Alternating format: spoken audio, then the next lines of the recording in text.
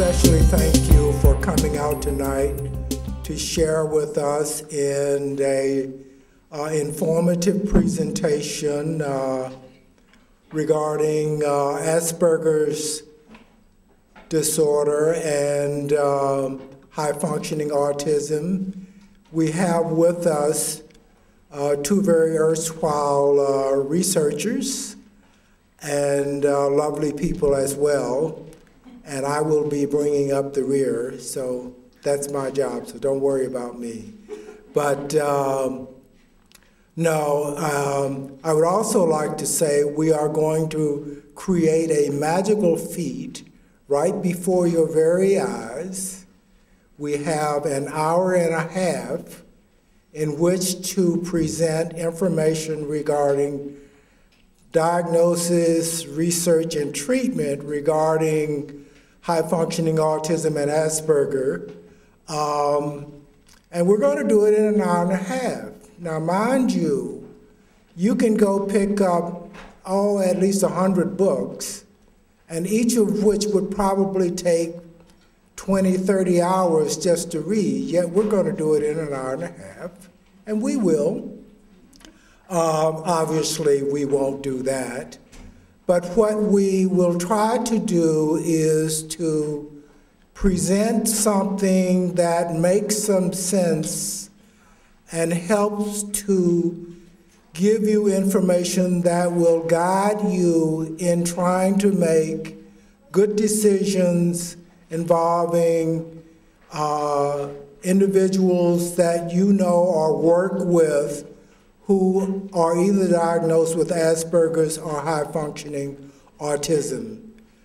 Tonight, our first speaker will be Dr. Sally Ozanoff, who is a full professor in the Department of Psychiatry and one of the senior researchers here at the Mind Institute, and who has also co-authored a book on Asperger's syndrome, especially for parents. So without further ado, Dr. Ozanoff.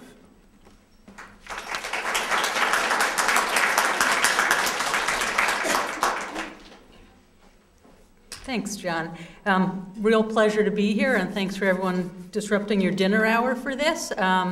So I am going to start the presentations by providing some background that I think will help with the presentations following me, just about the diagnostic process and about what are the differences and the similarities between Asperger's and high-functioning autism, how do we diagnose it, how do you know if you got the right diagnosis, things like that, that often come up once we start talking about research and treatment. So I'm going to lay the foundation there. The first thing that I wanted to say is that we know very, very clearly, particularly for Asperger's and high-functioning autism, that there's a big delay between when parents first become concerned about their child's development and when the ultimate diagnosis of an autism spectrum disorder gets made. There are quite a few studies now, probably over a dozen, suggesting that most children on the autism spectrum are displaying symptoms by roughly between 12 and 18 months of age, and that the average age of first concern of parents is 18 months of age. So roughly half of parents begin concerned even before 18 months of age. Yet, the diagnosis of autism takes place in the 4th year of life, so at 3.5, a little bit older than that in certain studies. And the diagnosis of PDD-NOS, or what sometimes we call autism spectrum disorder, takes place closer to even age 4, and the diagnosis of Asperger syndrome takes place around age 7 on the average. So there's this very big lag, and we know we can do a lot better at early identification than we're currently doing. Now that said, how do we do this? The first thing that I want to point out is that Asperger syndrome is sort of a new condition. It hadn't even been ever described or had a name for it until the 40s, same time, in fact, that autism was first described. And I'm going to read to you the most famous case of Asperger syndrome described by Hans Asperger himself. He was a pediatrician in Vienna in the 1940s. And so he wrote in this famous case study, Fritz was a highly unusual boy who shows a severe impairment in social integration. When somebody was talking to him, he darted short peripheral looks and glanced at both people and objects fleetingly. Normal speech melody was missing. His speech was often sing-song. Only rarely was what he said an answer to a question. Occasionally, he stereotypically repeated the question, a meaningless word, or perhaps a word he made up. He never got on with other children. It was impossible to get him to join in group play, but neither could he properly play by himself. He just did not know what to do with toys he was given. From early on, he had shown an interest in numbers and calculations. Even before any systematic teaching had begun, he had mastered fractions. So this is an example of a child who was described in the 40s with classic symptoms of an autism spectrum disorder. Now, because this was first written in German, and it wasn't translated into English until the 1980s, this account really of the higher functioning end of the spectrum wasn't read by the broader Western and English-speaking medical literature. And so we weren't really aware of children like this. But simultaneously, Kanner had described autism. And he said clearly, and actually used many of these same descriptors to talk about autism. And he described some cases who were like children with Asperger syndrome right in his initial description. So individuals who could talk and who had normal intelligence and things like that. And so from the very outset, there have been questions about how are Asperger syndrome and high-functioning autism related. Let me say quickly that I use the term high-functioning autism, and it's usually used by most people, to indicate children who meet criteria for autism, but who have intelligence in the average range, and usually have, at least at the current time, pretty fluent language. So they speak appropriately, they can use grammatically correct sentences, they can talk in full paragraphs and things like that, and have normal intelligence, but also meet criteria for autism. So the questions that were raised, once especially Asperger's account was translated into English, were how these two were related.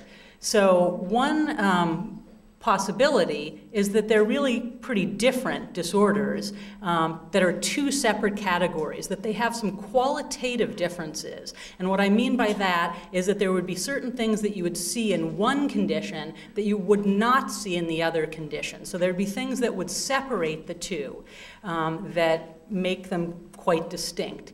And then the other option being that they're really on a continuum. They're only quantitatively different. And so that is they differ in the number of symptoms or in how severe those symptoms are, but they're all the same symptoms. So you can't really make a qualitative difference between the two. Their profiles are similar. It's just that one might have slightly higher profile than the other.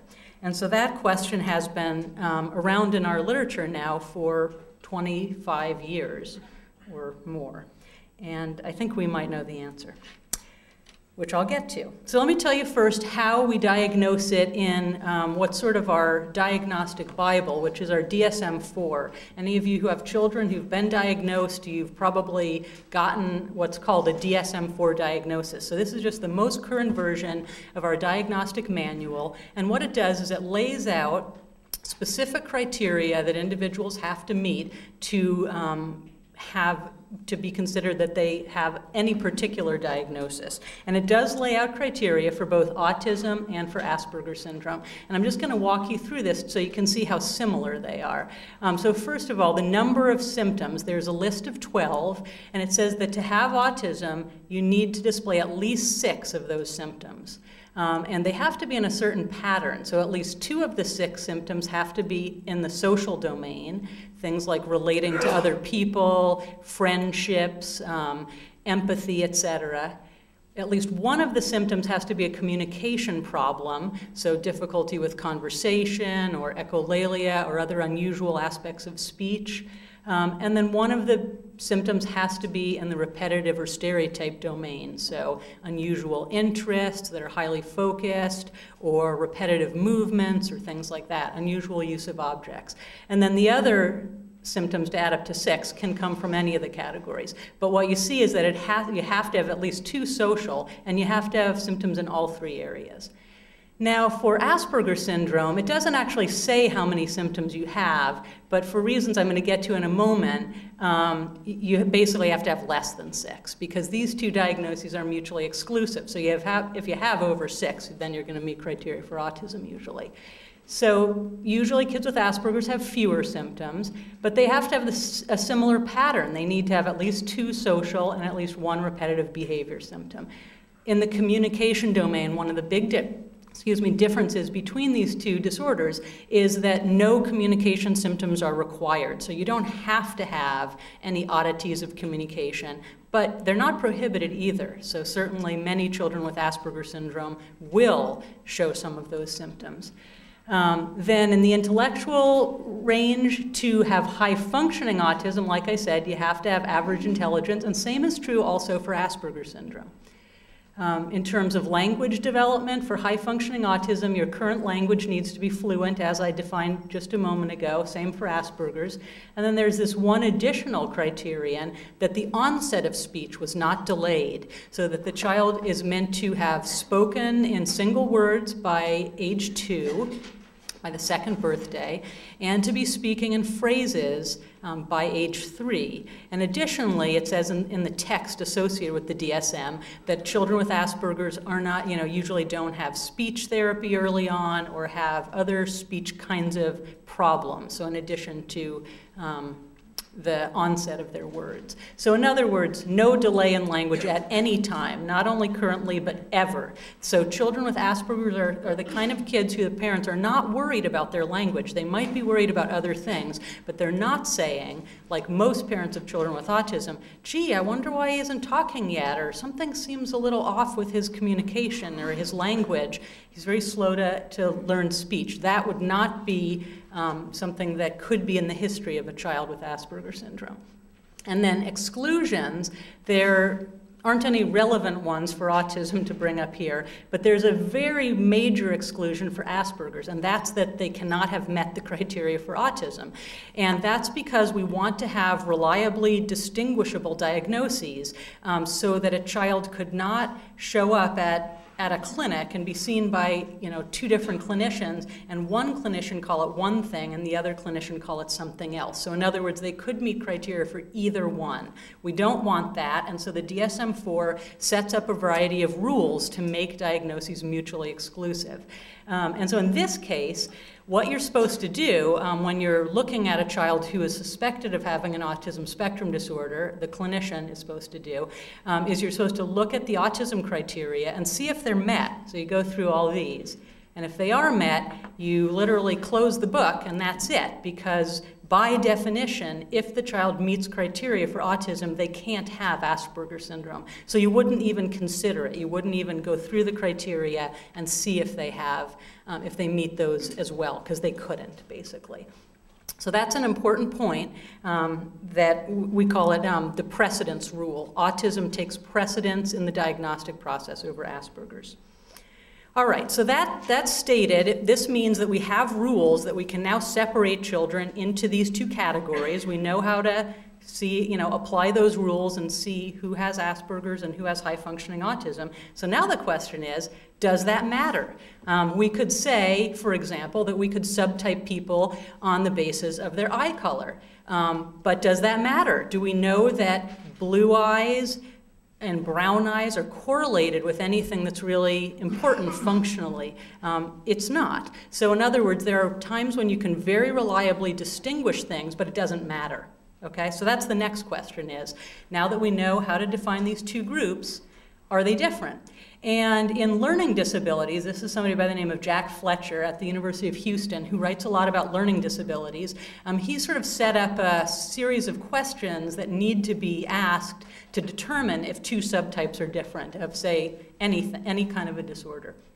And they could meet any of the 4 or 5, how many criteria do I have here? Four criteria. They don't have to meet all, but two subtypes would clearly be different if they had different causes. They would clearly be different if they had different outcomes. So over time, one turned out to have sort of one trajectory and the other to have a different trajectory. They could be considered different if they needed different treatments, or if you use the same treatment with them that they responded differently to those treatments. And then finally, they could be considered different if they had different profiles on testing. You know, like when you would go to a psychologist and be tested, that there's a whole variety of things you can look at, their memory, their motor functioning, their language abilities, their spatial abilities, et cetera. And that if there's a really different profile in one group than the other, that would also be evidence they're different. So, what do we know? We actually have a lot of research on all of these things. First, are there different causes? Well, it turns out that there's now been many cases, as well as very large studies, showing that high-functioning autism, or even autism period, and Asperger syndrome can run in the same families. So that it's possible for siblings to both be affected with an autism spectrum disorder, but one to have autism, the other to have Asperger syndrome. That's even possible for identical twins, interestingly.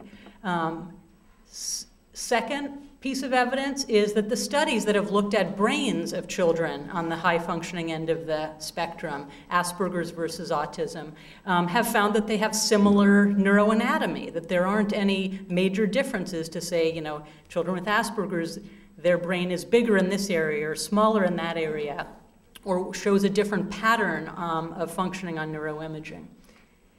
Different outcomes, so how about that? Do we have any evidence that they look different over time? Well, several studies now, and I've just cited 3, but there's really more than this, have showed that children who meet criteria for autism but who develop language have a very similar outcome to children with Asperger syndrome.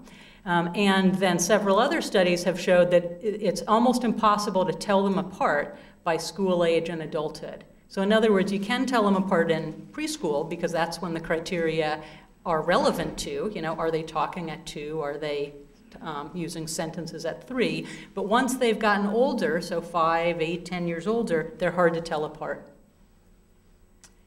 How about different treatments? Well, so far there hasn't been a single study that has compared using the same treatment with children with autism and children with Asperger syndrome to see if they're more effective with one versus the other. So we can't definitively answer this, but yet, in practice, we use the exact same treatments. In fact, children with Asperger syndrome would be nowhere if not for the history of developing treatments for autism for 40 years before Asperger's made it into the DSM.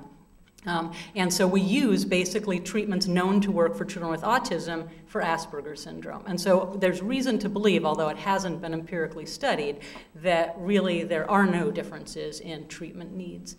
And then finally, are there different cognitive profiles? And this, again, I could have cited probably 50 studies, but I only put a few up in the more recent ones. But there have been multiple studies that are not finding profile differences in the areas that I've mentioned here. So in spatial abilities, like putting together puzzles, reading maps, seeing how things fit together or match. In memory, motor skills, executive function, things like organization and planning and flexibility, theory of mind, which is taking other people's perspectives. And in virtually every study done of those skills, there are no differences between autism and Asperger syndrome. The one area that there is consistently a difference is that the language ability, particularly of younger children with Asperger syndrome, is better than the language of children with high-functioning autism. But that's not really surprising given how we define the condition. We said that you have to have normal language development to have Asperger syndrome. No such requirement for autism, so it's not surprising they would differ in that one dimension. So I used to be a firm believer that there were differences between the two. In fact, I've written papers that have titles that say things like evidence of an empirical distinction between Asperger's and autism. But I sort of started on the path to where I am now of believing that they're really very similar when I joined a large social skills group, and the people running it defied me to tell who in the group had autism and who had Asperger syndrome. And so I spent the whole year trying to figure that out and realized that the only way I could do it was by interviewing the parents to find out when the children talked. And so that was pretty compelling to me. And I'm going to play something. This is not that same social skills group, but this is another one that I ran in another state before coming here. And roughly half the children in the group have Asperger's and the other half have high-functioning autism. I'm just going to play a short clip, and it'll just make the point, I think, that it's really difficult to tell and that they share a lot of features, and it's not real obvious who has what. And this is a social skills group where they are working on identifying emotions and how you would feel in a certain situation and how strongly you might feel that. So that's what the exercise is they're doing.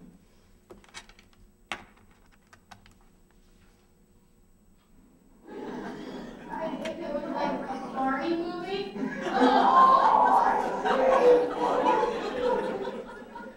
All right. That's always fun. So you can see they're having a great time in there. But like I was defied once by Gary Mezebov, I would defy you to figure out who had which. And frankly, I have no idea anymore, although I sometimes think I might know, but usually I'm wrong. Okay, so there's a lot of consensus now, and I would say that this is not 100%, but maybe like bordering on 90% of professionals, or I should say researchers, agreeing that Asperger's and high-functioning autism really are more similar than different. In fact, many people find that if you take children who have clinical diagnoses of Asperger's done out in the community and you sort of do a research diagnosis using very strict DSM-IV criteria, that most children with Asperger's actually meet criteria for autism. And in fact, all 4 of Asperger's original cases met criteria for autism. It's just that they were unaware of each other's descriptions at the time, so that description of Fritz, if you ticked through the symptoms, you could see he had more than 6 symptoms. So that alone would mean he would meet criteria for autism. Now, there are some big issues related to this. If we know the same treatments are needed, and if we live in regions where Asperger syndrome doesn't get the same services as autism, I think it's a big, it has major political policy implications for the fact that there's these 2 names for things that are very similar. So I'm just going to wrap up with a couple of slides here to talk about how do we make the diagnosis. I've talked about how we sort of researchers do it, but how is it done out in the community? People often ask me, who's qualified to diagnose it? First of all, I think that there's a broad range of professionals who can do that. Physicians, so like psychiatrists, neurologists, and pediatricians can. Psychologists who are trained clinically, clinical psychologists and other licensed professionals can, social workers can. But the main point is whoever the professional is, they should have adequate training and experience in having seen children on the spectrum so that you know you're getting a good diagnosis. The main components of the diagnosis are taking a developmental history, so obviously that's really critical to differentiating these 2 conditions. And also to figuring out if they really are on the spectrum versus have something else entirely. And then also actually an observation or an interaction with the child. I say that tongue-in-cheek, but there's been a long history of people making diagnoses just based on talking to parents and never even seeing the child or seeing them very, very briefly. Additional testing can be helpful, but there are no medical tests that will diagnose this. They might be helpful in understanding etiologies or other things, but nothing that can tell you, yes, this is a child on the spectrum or not. And cognitive testing and adaptive testing is very important for figuring out what a child's prognosis might be and for treatment planning. I probably don't have time to go into this very much, but one of the big questions is, for many parents, is it definitely on the spectrum or could it be something else? And I've listed a bunch of things that children often come in with as their first diagnosis. Sometimes it's really right, and that is what they have. Other times it was a misdiagnosis and they actually are on the autism spectrum. And other times they actually have both. So all of these things sort of run together, can co-occur, but sometimes it's only one or the other. And I think that the simplest way to really tell you how we determine that is just that we go back to our diagnostic criteria, that they really do work and they're very reliable. In fact, autism is the most reliable diagnosis in the DSM-4. So the fact of the matter is that children who have OCD, children who have maybe hyperactivity and impulsivity, children who have speech problems, children who are depressed or anxious, they don't have the classic history of a child on the spectrum. They don't have an early history of communication abnormalities, of empathy problems, of lack of interest or diminished interest in peers, of echolalia or other unusual language. All of those, or of highly focused circumscribed interests, all of those are features of an autism spectrum disorder. If they're present, they have an autism spectrum disorder. And then what you need to do is figure out, do they have anything else in addition? Now, sometimes parents, in fact, often parents will encounter different professionals who give different labels, and that is going to happen a lot for a couple of reasons. First of all, not everybody uses the DSM-4 religiously, and so there's some differences in how people interpret the criteria, such that a child by one person's diagnosis might meet criteria for one thing, and by another person's standards meet criteria for another thing. And that's not to be worried about. I tell parents that is going to probably happen to you. Don't be concerned about it, especially since I'm telling you that they're much more alike than they are different. Consider them synonyms and proceed. You know, if there are conferences or books or talks about the other condition than what your child was most recently diagnosed with, so what? Everything in it will be relevant to you. You should attend, you should read it, you should look at that internet site. What really matters is that you have confidence that the professional seeing your child knows enough about autism spectrum disorders that they got it right about whether the child's on the spectrum or not. So they did a good observation of your child or interaction. They asked you the correct questions, and they really got a sense of whether a child is on the spectrum or not. It's not important necessarily if they have Asperger's versus high-functioning autism. And then most importantly, really, do they tell you treatments that you think are going to fit for your child? Did they hear who your child is? Did they get who your child is? And are they tailoring treatments appropriately? And I'm pretty sure that was my last slide. All right. So we, I think, decided that we would hold questions till the end. We'll do all the questions as a panel together. So I'm going to now turn it over to Dr. Marjorie Solomon, one of my colleagues here at the Mind Institute. She's an assistant professor in psychiatry and is going to be talking about current research findings in high-functioning autism and Asperger's. Well, thank you very much for having me here, and thank you, Sally, for the nice introduction. I am going to talk to you about current research on high-functioning autism spectrum disorders. I'm especially excited to be here because I've recently returned from a wonderful conference in San Francisco called Cognitive Neuroscience Society. And so I'm fresh, full of new findings.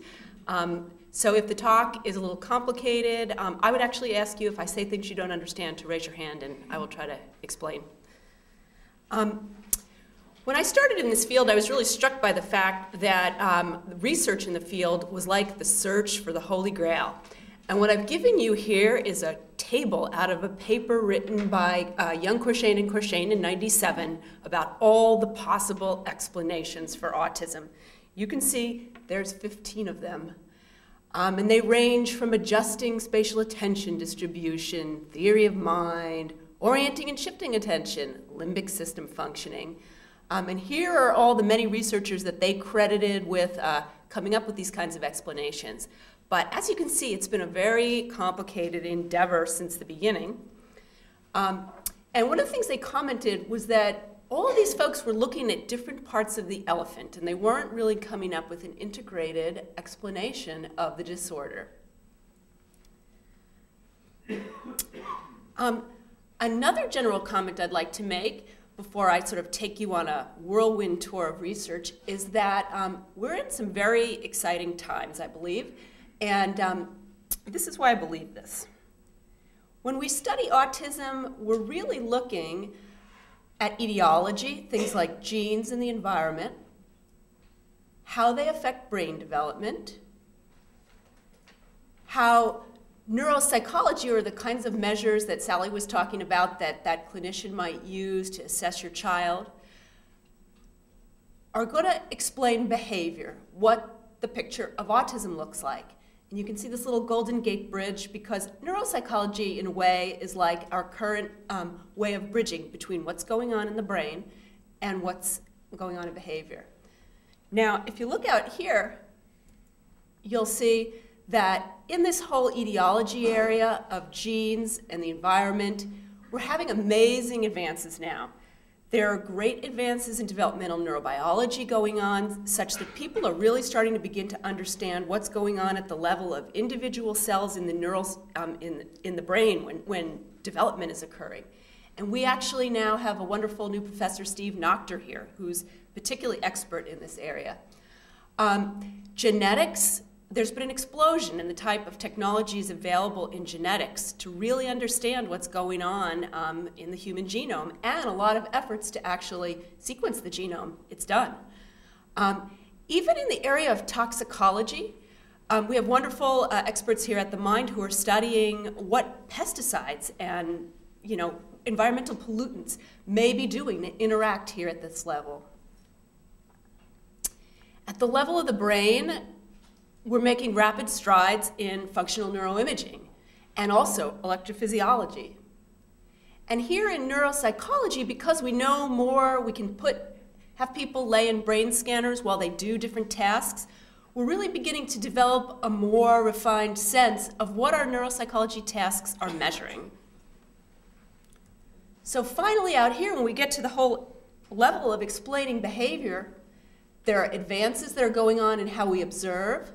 There's even advances in how we present stimuli to individuals. There's a lot of talk now of the use of virtual reality technology, both as an experimental stimulus, because you can have very highly controlled experiments, and as a treatment, actually. There are amazing advances going on in the whole area of social neuroscience. So people are taking social psychology, and by having these methods open to them, they're really able for the first time to see, well, when people are doing a paradigm to see whether they trust each other, what's really going on in the brains of these individuals when they're thinking about whether they trust someone else.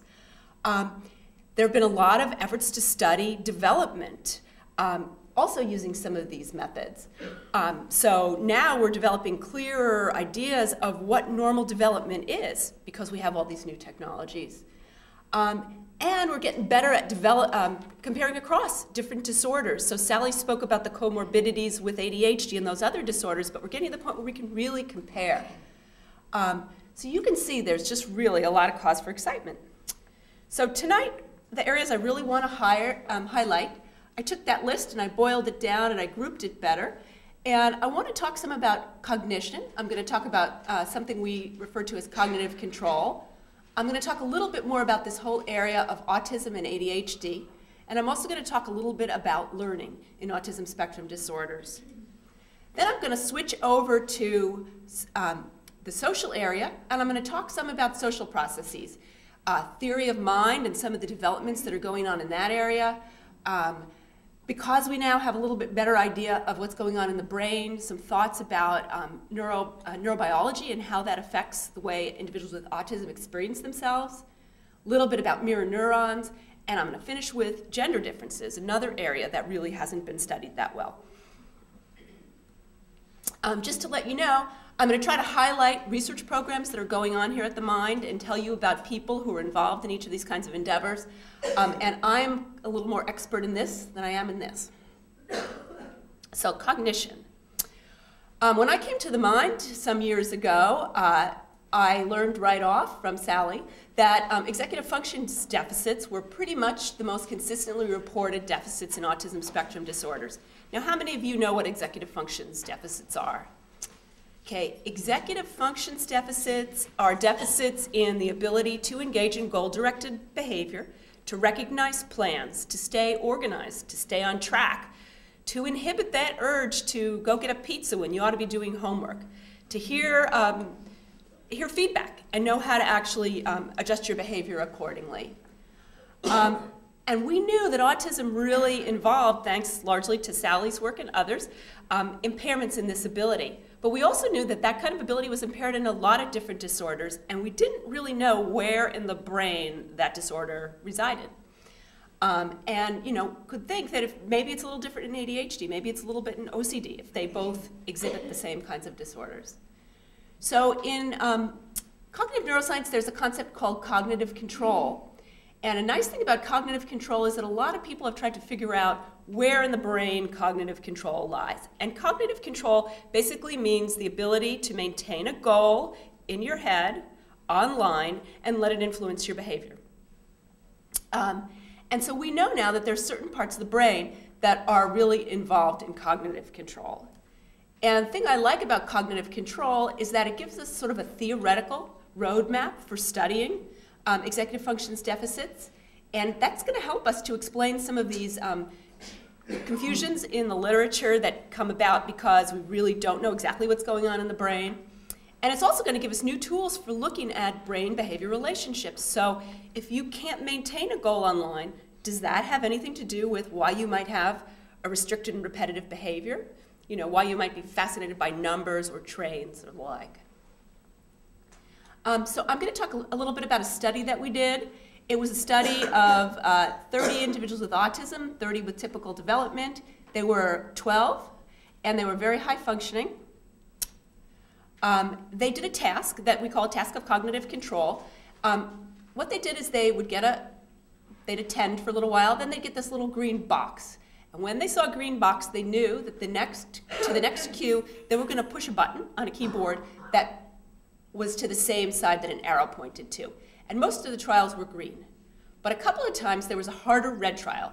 And on a red trial, you would push to the opposite side that the arrow pointed to. So it was actually harder. It involved overcoming a prepotent response in two ways. First of all, here, because you had so many more of these, you just kind of wanted to keep going, press, press, press, press, press. But here you had to press to the other side. So you had to both stop this idea of press, press, pressing, and then you also had to push a button to the other side. And we found that indeed, individuals with autism, they were pretty good at those really common green trials, but they were a whole lot worse at the red trials. We also found that individuals with typical development who were less than 12 years of age did a lot worse than kids that were over 12 years of age. So with development, they got better at doing that. Whereas with our individuals with autism, there was actually even a little bit of an increase. So overall, we found that there was an issue with cognitive control, and there was a developmental issue with cognitive control in people with autism. So they didn't really get better over time in that same age range. We don't know whether it was just a delay or whether it's kind of behavior that's never going to get any better because we didn't study older people. So then we decided to take that task into our brain scanner. And here we have 22 individuals with autism and 23 with typical development. They're a little bit older, and because it's really hard for people to lay in a scanner and not move, and you really can't move if you're going to be in one of these experiments. And they're all very, very high functioning. They have IQs around 110. And we were interested in looking at a couple things. We knew we had a hypothesis that two areas of the brain might really be involved in this inability in cognitive control. There's a part of the brain called the anterior cingulate cortex. And we know that the anterior cingulate cortex detects when there's conflict. So when you see a red trial after you've been seeing green trials for a long time, that's conflict. And some people believe that once that happens, that this region of the brain signals the prefrontal cortex to pay more attention, so to allocate control. And then that's going to impact your performance. So we took a look at those folks, and we wanted to see, this is the prefrontal cortex, that area that when we were studying EFs was really pretty much the only area we could even think might be involved. And we looked at individuals in the autism group, and here they are in the middle of doing that task where they're holding that cue online. And you can see to the red trials, they really don't activate any more than to the green trials, whereas the individuals with typical development do. So there's more brain activity going on when we're telling you, okay, you have to maintain, it's a red trial now, and you've got to maintain your attention.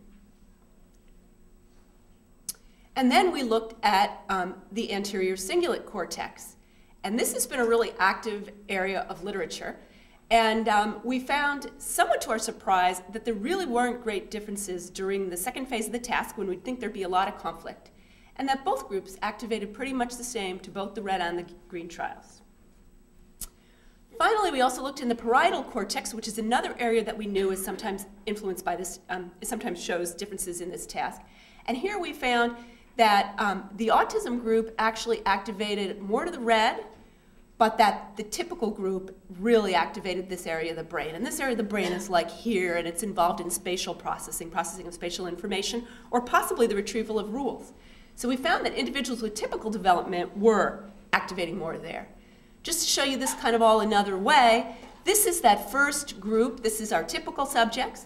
And this is when they are seeing the red minus green contrast. So this is more when you're seeing those harder red trials.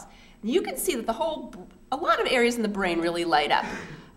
You have this area back here, which is involved in seeing something, the visual areas. You have the parietal areas, and you have some frontal areas here.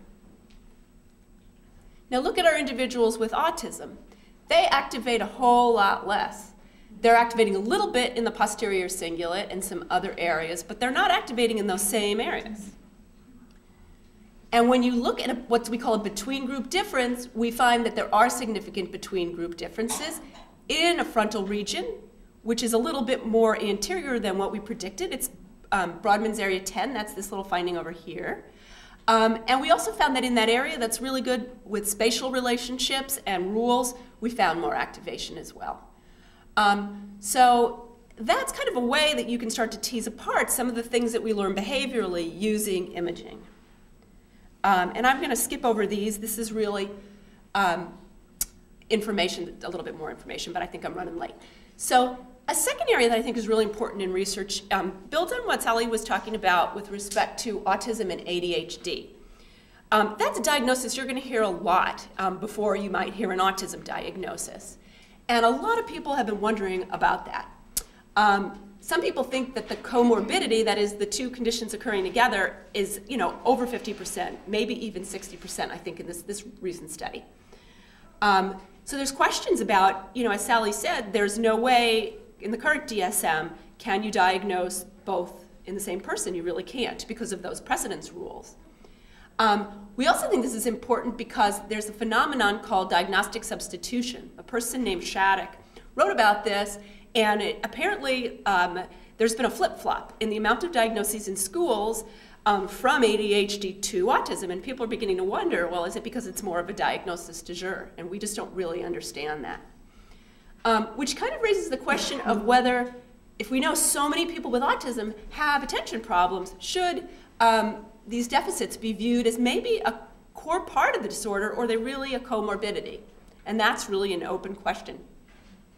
Another, I believe, related question is that problems with attention are actually found across a lot of disorders. And what I was saying before about how the explosion of looking at developmental psychopathology as opposed to just looking at autism or just looking at ADHD, as we look at Fragile X syndrome and as we look at 22q11 deletion syndrome, lots of these different neurodevelopmental disorders, a lot of them involve problems with attention. So here are some results from another group of mind investigators, Blythe Corbett. Sally was involved in this, as was Bob Hendren. And this is a study that took a look at individuals with ADHD, individuals with autism without diagnoses of ADHD, and then if you could diagnose individuals with both autism and ADHD, there was a group of those folks as well, and typically developing individuals. And this is a test, it's a really hideous, as psychologists we like to trick children sometimes, and we tell them they're going to play computer games when they come to see us. This is one of the most hideous computer games you can ever be forced to play. You have to listen for about 20-30 minutes to tones and numbers and switch back and forth between the two of them. So here's the auditory quotient. This is the switching, the ability of these individuals to switch properly. And you can see that these little circles, typically developing people, kids did a pretty good job of this. ADHD folks did the worst. But look at the folks with autism and autism with ADHD, they're kind of right there in the middle. So you can see that's pretty important overlap. Here's another, that was in sustaining your attention. This is in preventing yourself from making false alarms, so pressing the button at the wrong time. And again, you see the same kind of pattern where you have your typically developing individuals who didn't get very high scores on this Connors inventory of ADHD, doing pretty well. Where our ADHD subjects, the ADHD subjects are way out here with the individuals with autism in the middle. So I think that's another area you should watch for. A third area in cognition that I believe is particularly important is reward-based learning. And the reason I think this is important is really twofold. First of all, if you think about a lot of the interventions that are designed for our individuals with autism, they're really based on very strong stimulus response forms of learning, applied behavior analysis, for instance. And a lot of people have talked about autism involving social motivation impairments, but we really don't know a lot about non-social impairments. And while individuals with autism can learn based on ABA, they don't generalize. And that's a well-known deficit in autism, the inability to generalize. So we've started to look in adults, and these are some preliminary results we just presented at that conference in San Francisco. We had 11 adults with autism and 16 typically developing adults, and none of our subjects are on medication. And actually, we really are looking for adults who are not taking medications who have autism to participate in this study, as well as typically developing adults. So I'll be here. You can get my card at the end, and if you would like to participate or know someone who does, we would greatly appreciate it. These are relatively young adults, 23 and 24, and they're really bright adults. And we gave them a learning task. And on this learning task, they had to do two learning tasks actually. Here we have these Japanese characters called hiragana, and in this first pair here, which is the 80-20 pair, they had to learn that this was rewarded and this was not. Although it wasn't perfect. This was the right one, but you only got rewarded in 80% of the time. This one was really hard. It's the 70-30 pair. This is the right one, but it's only rewarded 70% of the time. This down here is almost a random pair, so there's really no way to get this one right. And what we wanted to do was to see if over different trials of training, individuals with autism and typical development could learn these associations. And could learn the associations, and we wanted to examine the feedback they received, the right feedback and the, so to speak, wrong feedback. The next thing we did was a transitive inference task, and this is another kind of learning where we trained the individuals on to know that this was always right, the A was always right when it was seen with this stimuli, but when this stimuli was seen with this stimuli, then this one was right, and so forth. It's a hierarchy. So you learn that some stimuli have higher values than others. And when you go to test people, you test them with novel pairs. So you test them with pairs they haven't seen before, and you test them to see if they've learned that implicitly, without even realizing it, that this stimulus is, say, better than that stimulus, because they've never seen it before. But they've seen that this one always wins, and this one loses. So the first test, which is the probabilistic selection task, where they were trained on those stimuli that were sometimes right and sometimes wrong, and this is the most commonly reinforced stimulus that's reinforced 80% of the time. And this is during training. Individuals with autism were really pretty good at figuring out that relatively easy pair. When they got to the harder pair, they were significantly impaired. That's the one that was only reinforced correctly 70% of the time. And when they got to this pair out here, they actually did a little bit better than the typically developing subjects, but the difference wasn't significant.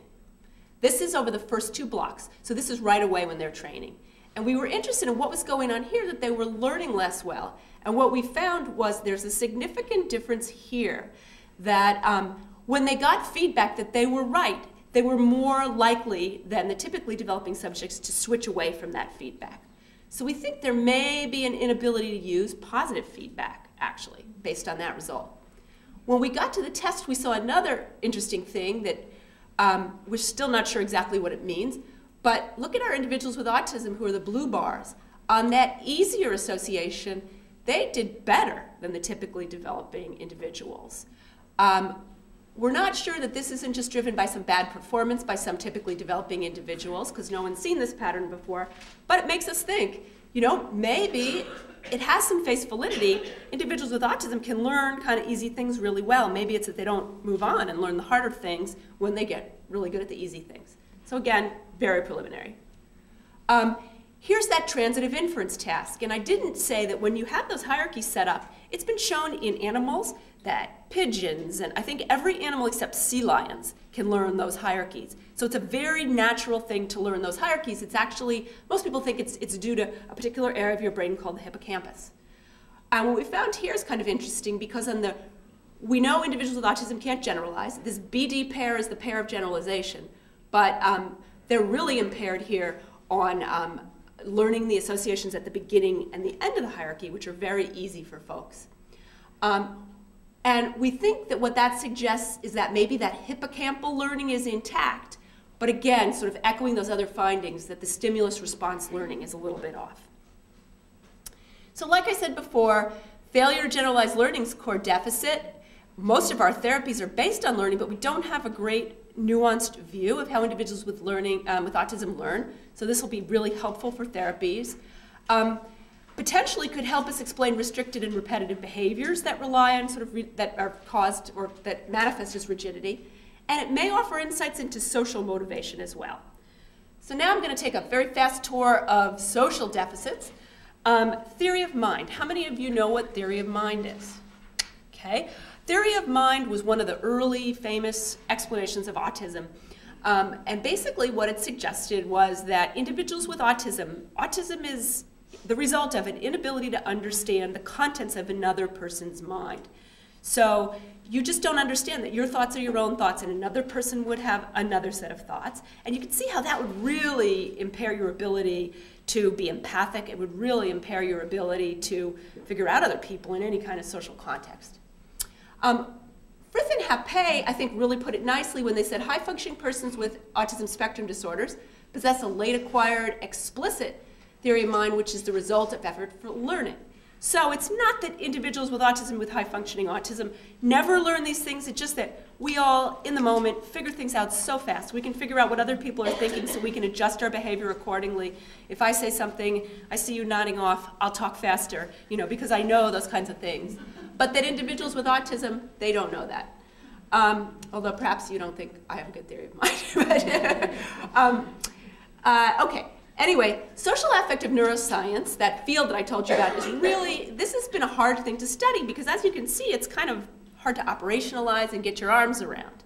But what we're finding is that people are now really looking in the brain and seeing that theory of mind and empathy have different signatures in a neural way. So that theory of mind, that thinking about what you're thinking about, but not necessarily being empathic, can kind of be split apart.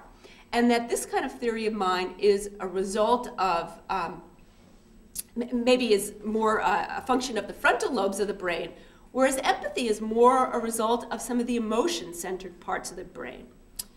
And I heard a very interesting talk this weekend by this woman, Tanya Singer, and she's just done a study.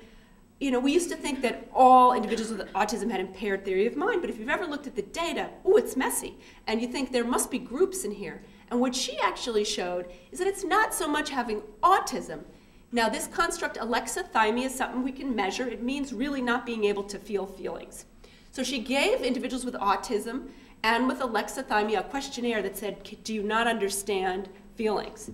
And if individuals with autism also had high scores on this, and not all of them did, then they had empathy problems. They had lower activation in those brain regions that are thought to be involved in that emotional feeling of empathy. However, they didn't have those more cognitive theory of mind problems of being able to think more clear-headedly about what you're doing as opposed to feeling it, or what another person's doing. And so other people are thinking that way as well. And this fellow Christian Kaisers, who had a really similar kind of an explanation, he's really big into the visceral experience of emotion, and is showing that several regions of the brain are really involved in the visceral experience of emotion. Those are something called the anterior cingulate and the insula.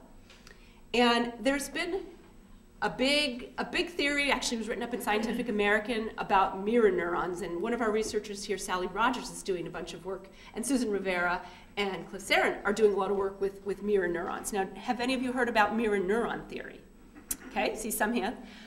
Mirror neuron theory basically suggests that individuals they found it actually studying monkeys, that when they put electrodes in monkeys' brains and they watched monkeys, they had monkeys reach for objects, and then they had monkeys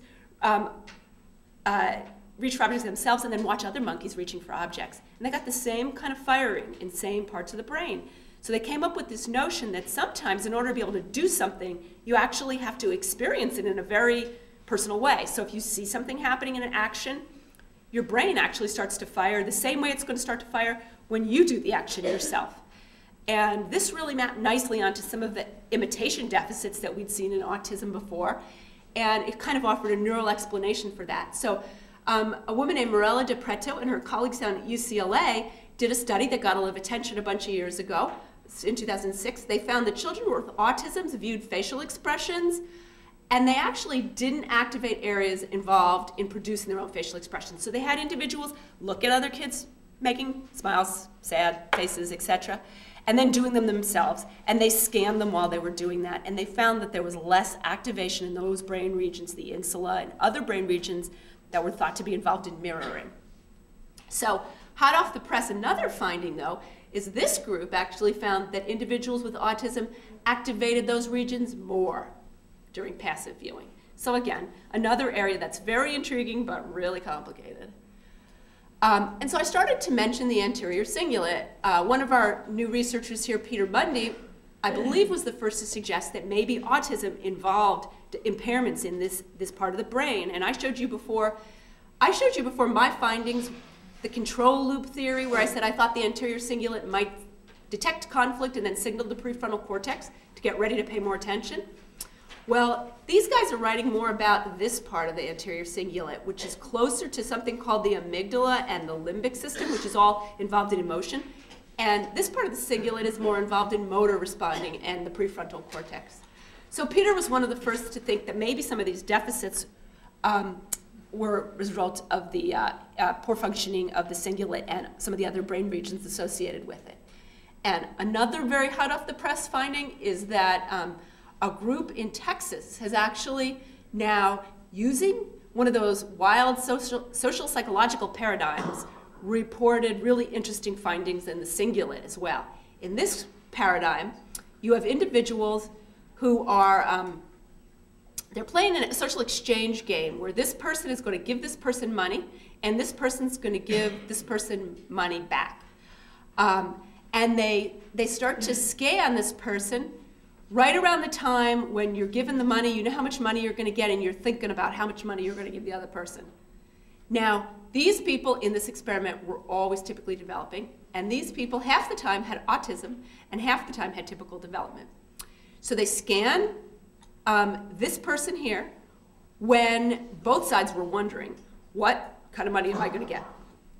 Then this person had to decide, how much am I going to give back? And they scanned this person while they were deciding that. And what they found, and here, this is this little region, the cingulate, and this is the anterior part and the posterior part and that dorsal part in the middle. And what they found was that when you're thinking about this, you activate the middle part of your cingulate more strongly.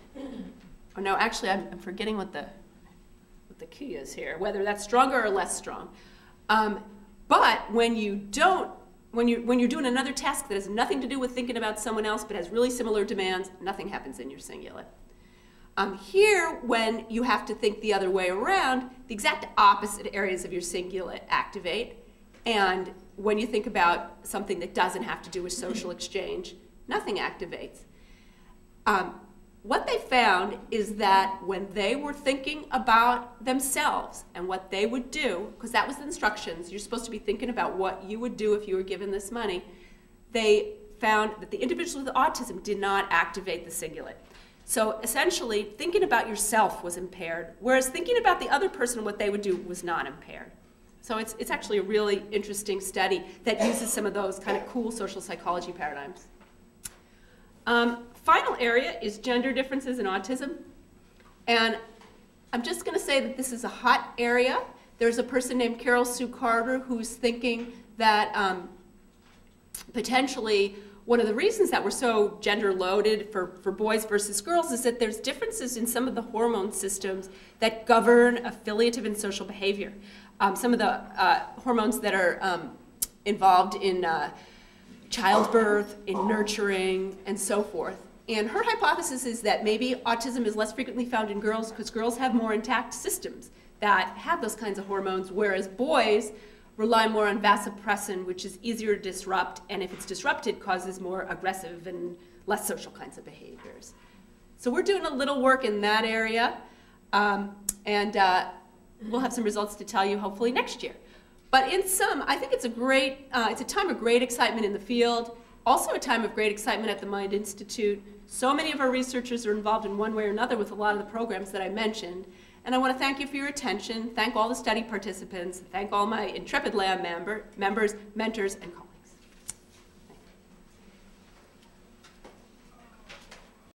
If you'd like, you can take a deep breath. Okay? All right. That's my gift to you. So never say you didn't get anything. Okay. Thank you for being very patient with us and giving us your attention. And one of the interesting comments that I made earlier when I was speaking with Sally Ozanoff and Marjorie before we started was that it would have been nice if I had access to their presentations before I wrote mine, since I'm wrapping up everything. But it works, you know. It does work. So we are going to try to be efficient, which is very hard because by nature of who I am and all of that, there's no such thing. And I must also add that I am the son of an evangelist minister, and you know, we have to warm the audience up. So that's why I want you to breathe, you know, smile, laugh, feel good, clap your hand if you want, you know. Let's get a little juice going. Okay, all right. Okay, that's enough, that's enough. Okay. More seriously, I'm going to talk a little bit about this thing called treatment.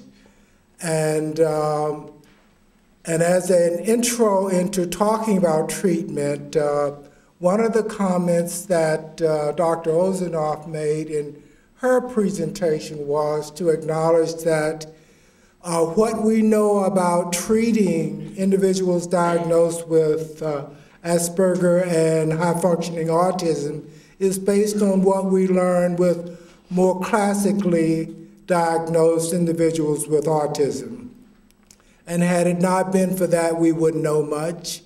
That is, in fact, very important because actually we are starting from that point and trying to move forward as we understand more about Asperger syndrome and high-functioning autism So that's very important to mention.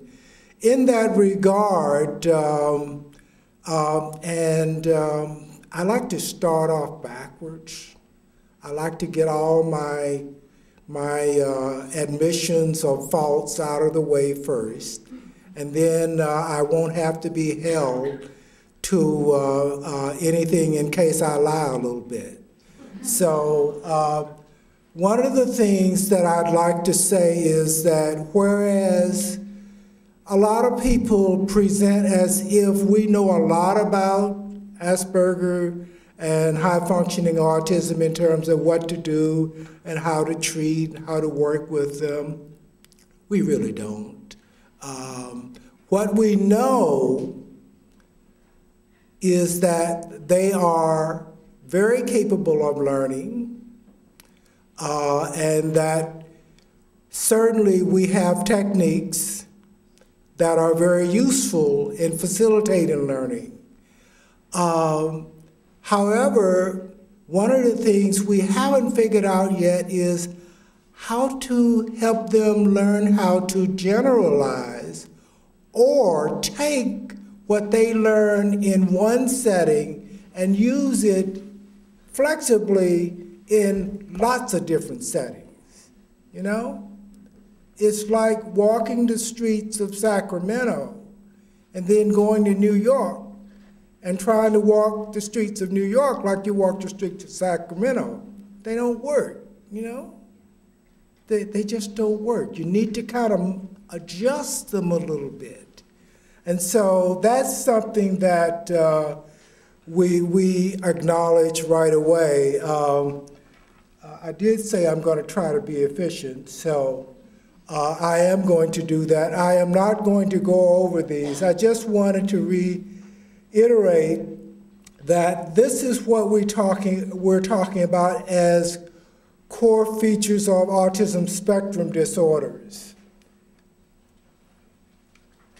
One of the other things that it is important to recognize, and Sally Ozenoff noted this in her talk, that there are a lot of other symptoms that are also part of the picture with some individuals that are diagnosed as either having Asperger's syndrome or high-functioning autism. And so you might find that there is quite the existence of anxiety, ADHD, learning disabilities, sensory dysfunctions, as well as depression. And when we think about treatment, one of the things that we often do, which is not good, is to assume that everything is autism. And it's not necessarily so. And so as a psychologist, one of the things that I try to do in working with families is to say, let's take a look at what we see here. If we see a lot of behaviors suggesting anxiety, then we talk about what are some ways we might approach addressing these issues related to anxiety. In other words, it's important to remember that although we are referring to it all as autism, that what we're doing is really treating symptoms. And it's important not to forget those as we go along, because if we forget them, we may be making some serious mistakes. For example, a lot of people assume that if you're diagnosed with an autism spectrum disorder, that typically what that means is you must have really good visual spatial skills, really good at organizing things, puzzles and figuring out and all of those. Maybe. Not all. There is a significant number of articles and books written about nonverbal learning disabilities. So one of the things that is important to not lose sight of is the possibility that comorbid with the symptoms of autism can be symptoms related to a diagnosis of learning disabilities. And in our rush to find out what's going on, it's important to consider that in that process, so that you want to be talking to people who are sophisticated and trained well enough to recognize either or both of those conditions and be able to guide you in directions in terms of how to approach or rule in or rule out conditions as you're trying to decide what an individual may need. So that's really important, very important for sure. I'm going to move on a little bit. In terms of treatment programs, there is a huge debate, usually, I guess certainly in California, but I think it's everywhere. And the debate is about where does this child or individual belong? In fact, I had an interesting conversation just this evening. Can I tell about our little conversation? Yeah. See, I have to get permission because it just happened. But before anybody came, not before anybody came, there were just a few people here, and I was out in the lobby waiting around, and I was chatting with a couple of individuals, and this gentleman asked me when were we going to have a college for Asperger individuals here at the Mind Institute. And of course I took it way beyond what he intended. You know, I just jumped right on it. No, I didn't. Actually, I was very graceful. And we talked about that, and I just informed him that that issue as it relates to inclusion versus separation of individuals into their own settings in classrooms and schools and whatnot is a hot topic in the field, and that you will find many parents, certainly strong advocates for programs designed specifically for individuals on the spectrum. And you will find many professionals equally opposed to the development of programs designed specifically for individuals on the spectrum. And there are lots of reasons for that. Some of the reasons have to do with philosophy. Some have the philosophy that while there is no question that an individual on the spectrum has challenges, that we as a society need to learn to work with how to include all individuals in social transactions that occur in communities so that we provide more support for families, because that's where individuals live and grow. Now that's a philosophical bias, and there are more, but I will stray away from those because we don't want to start a fight here, okay? But all of that aside, there remain questions even for school districts about the settings. Some feel strongly that they don't have the resources, or it requires too much in the way of resources to entertain or maintain individuals in regular classrooms. Others feel that they do better if they're in classrooms where they don't have to struggle so much and deal with peers. Others feel that they should be in the regular classroom or certainly in a setting where there are fewer people and where the program is relatively well structured, and most importantly, whether the program is an inclusion program or a separate program, the important piece that it is essential not to overlook is the importance of adequate educational resources available. If your child or an individual is in a regular classroom where there are no resources, it may be better for that child to be, and this may be taken as blasphemy, but the truth is, it may be better for that child to be in a special program if there are the resources available in that special program that can help the child grow and learn.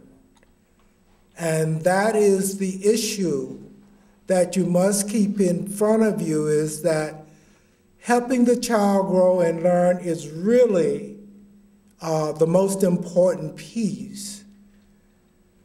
One of the other important things as a part of helping the child grow and learn is to ensure that programs present opportunities for a social interaction that promotes social relationships in relatively supervised activity. In other words, they have programs that focus on the social deficits. There is the assumption, and I question it myself, there is the assumption, however, that if we simply provide them with adequate social skills, that would be all they need to function well. I don't know if that's true, but it would go a long way toward helping for sure.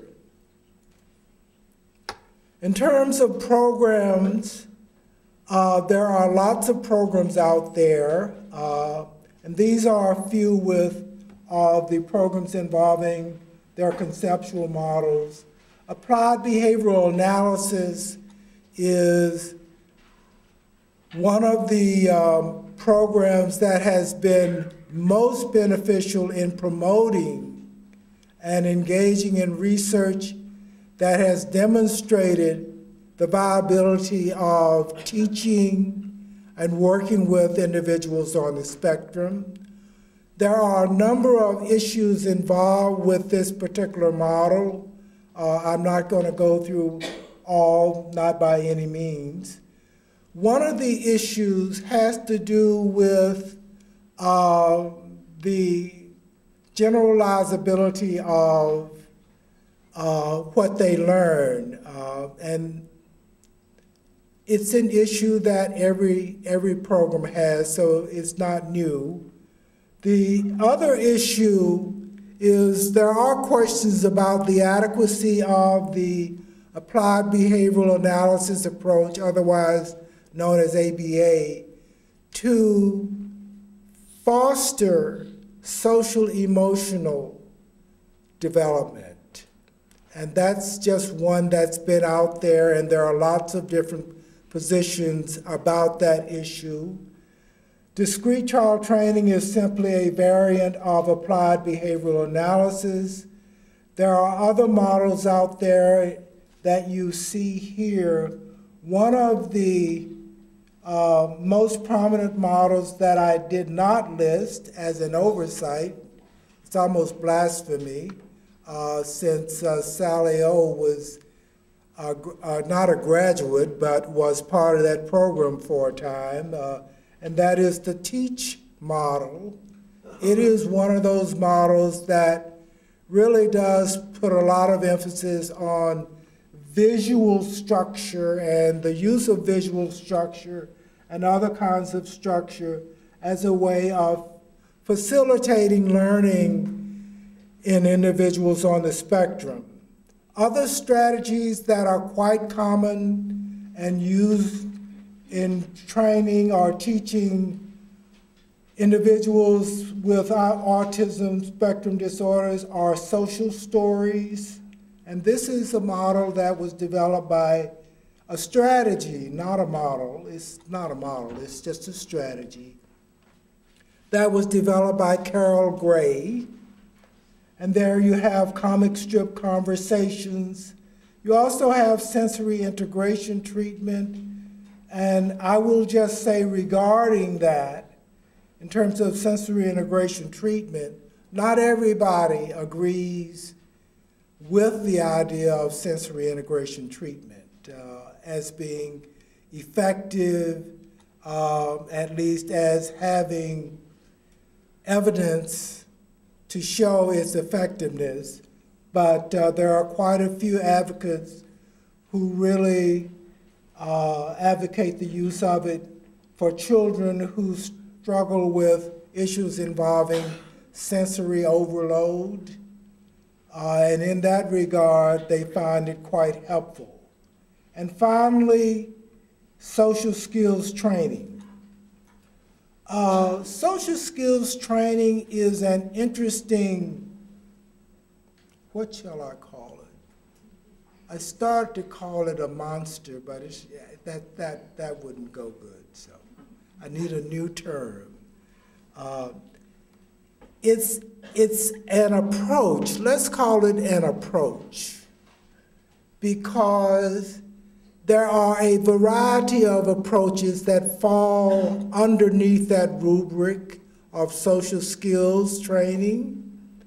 For example, many programs use an eclectic approach, which means they take a little from this model, a little from that model, and they put it all together, and then they try to organize it in a structured way and involve children in a set of organized activities.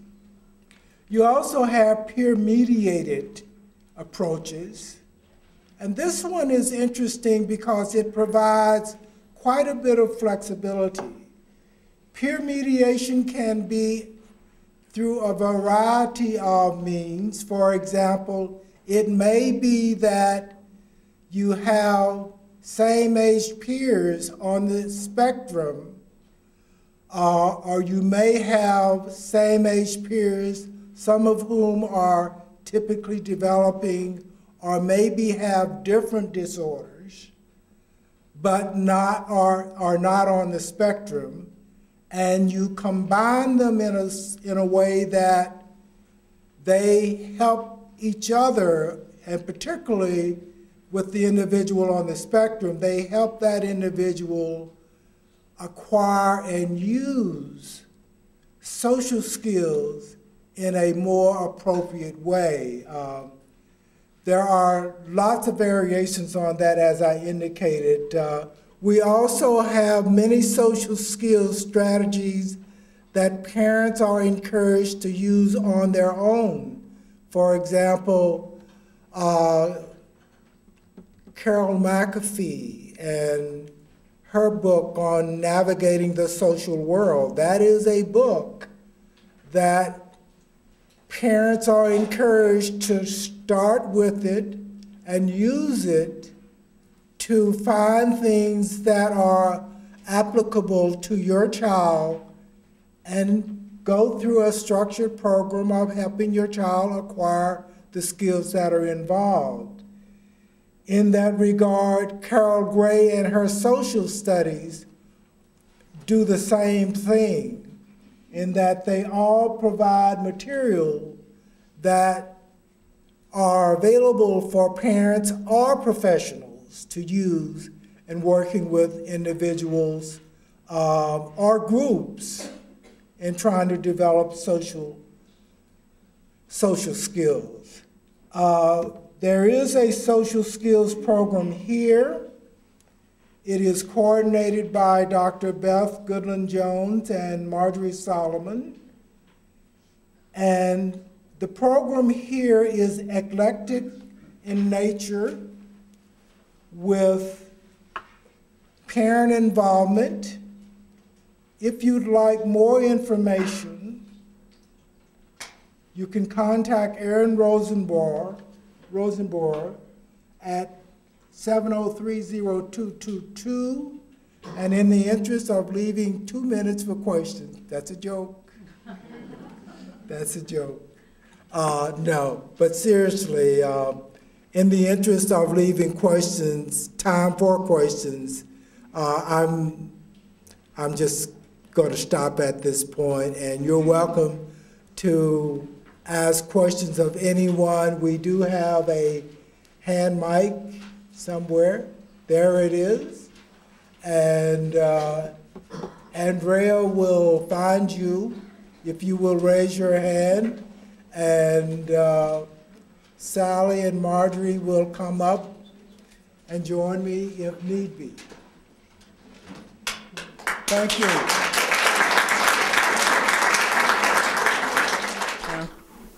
I'm an adult, actually 50 years old, who has Asperger syndrome, and I have a question and a comment. First of all, the comment is regarding Dr. Solomon's presentation. What I got from what you were saying, Dr. Solomon, with a lot of your studies is it's difficult for people with autism spectrum disorders to change course in the middle of the stream, like with the buttons, have to switch to press a red button versus a green button, and then also to carry information learned in one setting to another setting. I can testify personally, that's why we hate change.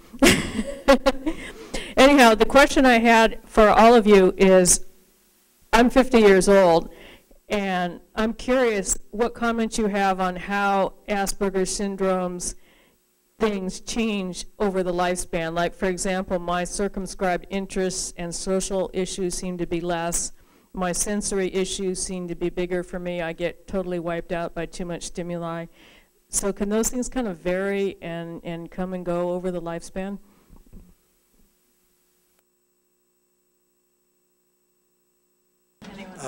I guess I've lived the longest of the three of us, so by default it comes to me. No, seriously speaking, my experience, and I have to acknowledge, I'm a clinician, not a researcher. I actually work in the trenches trying to figure out how to work with a child, how to help and move things forward. And my anecdotal observation is that they can come and go. What I have seen with adolescents and young adults in particular is that they have been able to modify those things as they have matured and learn different strategies for managing them. And so I guess it depends on the circumstances, and I've seen examples of that, yes.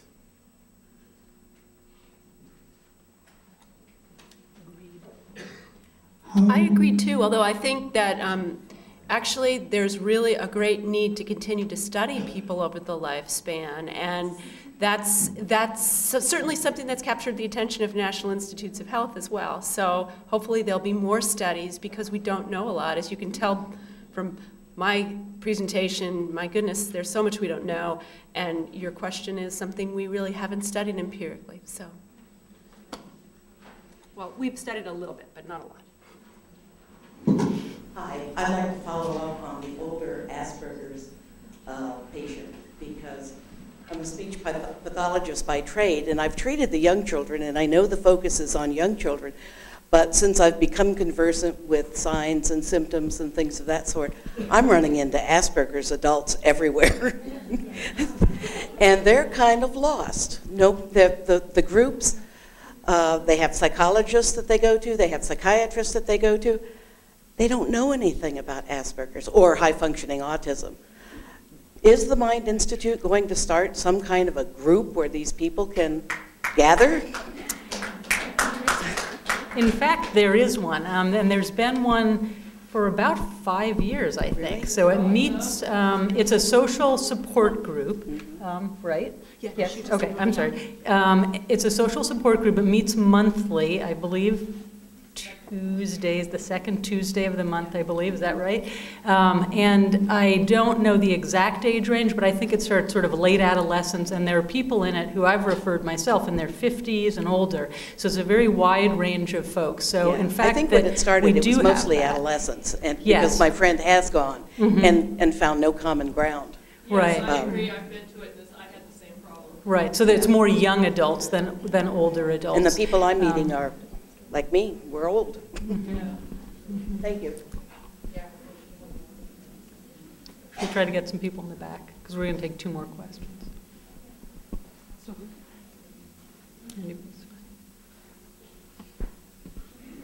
Surprise me.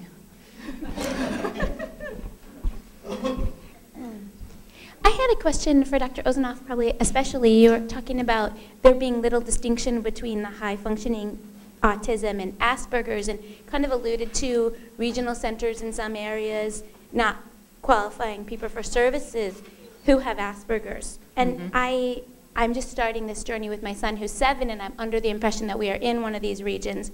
And I'm wondering, as a parent, I even find high-functioning autism somewhat of a misnomer, because the deficits affect every part of the child's life. So yes, high-functioning compared to a nonverbal person, but it doesn't feel high-functioning when you think about this person interacting in their life and in their world. So I'm wondering, as a parent, what can we do to try to advocate for regional services for children that are in this high-functioning / Asperger category? Very good questions you brought up. So, I mean, there are a variety of things I'd like to say related to that. First of all, I think that there's a lot of political pressure at the national and international level because of some of the issues you're raising, that there would be a categorical distinction between children who get no services and children who do, based on what are apparently minuscule differences in the presentation of the child. So those are really trying to be addressed. That's in fact what that body of research that I summarized really was all about, in fact. It wasn't just sort of abstract, you know, this would be interesting to study, but really does this make a difference? And I think that, you know, there's nails going in the coffin as we speak, and people are actively trying to figure that out for the next version of the DSM. So while it may or may not help you in the very short run of getting a diagnosis right now with your son, really researchers are very invested in changing that. And in fact, also clinicians and researchers here at the Mind have tried to influence the regional centers. I personally, and I know others have as well, have gone to, you know, like case manager monthly meetings to talk about these issues and to talk about how individuals, just because they're called high functioning, really it's only relative to children with full classic autism, but compared to a typically developing child, have lots of treatment, you know, needs that are not being met if the child is, you know, we're excluded from services. So we're doing our best. It always is the case that it takes a long time for research to sort of trickle into practice, and that there's particular kinds of research that need to be done to take things from laboratories or from the Mind Institute and get them out into the community and to becoming clinical practice, but we're working on it. So anyway, that's not a panacea for you and your son right now. I guess the other thing that I would say is being cognizant of these differences.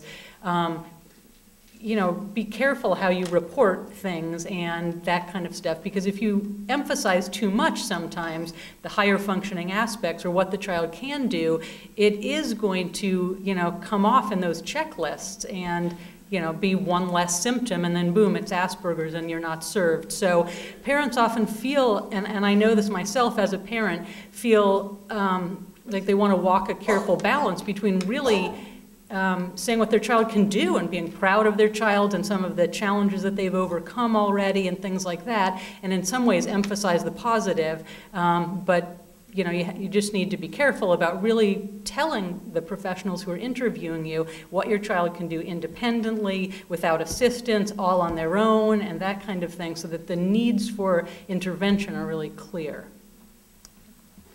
Okay, should we take a final question?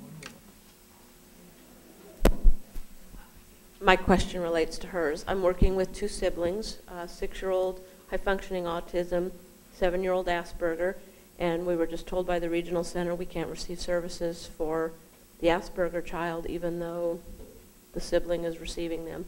Is there anything you could suggest we do, any place else we can search for services? I mean, the first thing to say is that I think people should take a careful look at the diagnosis and make sure it's right. So that's one thing, because Asperger syndrome is, I think, right now a sort of diagnosis du jour, and that people are using it widely because I think it feels sort of better to professionals sometimes to give, because it's not as severe a diagnosis, it's not as alarming for parents, et cetera. And so in my experience, and in the experience of research studies, about 80% of kids with Asperger syndrome actually meet criteria for autism when it's done carefully. So I'm not an advocate for shopping for diagnoses, and I'm very much an advocate for playing by the rules and applying the DSM criteria. But one thing I would say is that many children who clinically seem like they have Asperger syndrome will actually meet the autism criteria. So that would be one suggestion, is that they see an expert and figure that out. They diagnose them both boys. Mm-hmm. But sometimes you can get an outside expert rather than internal in the system. Okay, so I think, shall we wrap up then? Yes. Thank you very much, everybody, for staying.